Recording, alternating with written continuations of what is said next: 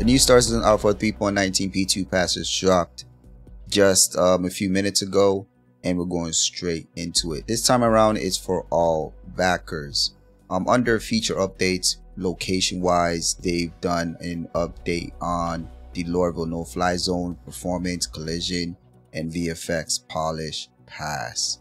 When it comes to the AI, FPS AI combat balance, with 3.19 comes a quality of life overhaul of FPS AI accuracy and behavior. This is intended to make AI feel a bit more realistic, lifelike, and in some way more forgiving without pinpoint deadly accuracy at all times, which is something that has caused many of us much frustration while clearing out baddies from underground facilities.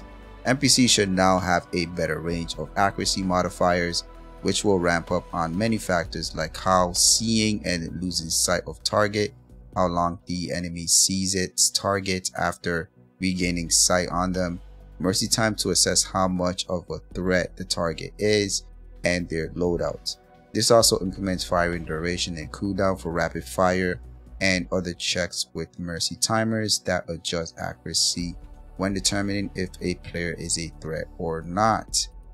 Before we move forward, I'd like to need people to know that we're doing a giveaway for the month of May. This time it's the game package for the 100i. In order to participate, all you got to do is be subscribed and leave a comment in any video between the month of May. Let's move on. Under gameplay, Ghost Hollow PvP mission balance. Increase maximum amount of time per terminal, decrease time between ticks, and increase base tick amount by 50% from 100 to 150, and increases more overtime. Increase the amount after changing user to 75% from 50%. Reduce the maximum reset cooldown. Mining sub items can are now grabbable and storable in inventory, and also they've updated the mining UI with better volatile cargo warnings. Under core tech, they made NPC performance optimizations. It says we will be monitoring and collecting data on this NPC fix. We are hopeful this will help with a few other issues as well, but are holding off expectations until we get it out on the PTU with you all for a while to monitor. Under bug fixes, Wireless Clan becomes stuck under the floor near the hangars after being streamed out and in. Players cannot sell mine genelites or FPS mine resources at the trading terminal, and inventory where it is stored is not shown. That's been fixed. High dedicated video memory usage leads to severe frame rate drops at Lorville. That's been fixed. The timer for unlawful salvage missions does not show in the contract manager. Fixed. Players dropping an incapacitated player to their death will not be charged with the death. It's been fixed. Progress bar flicker when multiple players salvage. That's for the salvage contract, so that's been fixed. Scrolling to increase or decrease the mining laser intensity has significant amount of lag, making it difficult to operate, so that's been fixed. Track to artificial reality is shown on the top left of the screen. That's been fixed.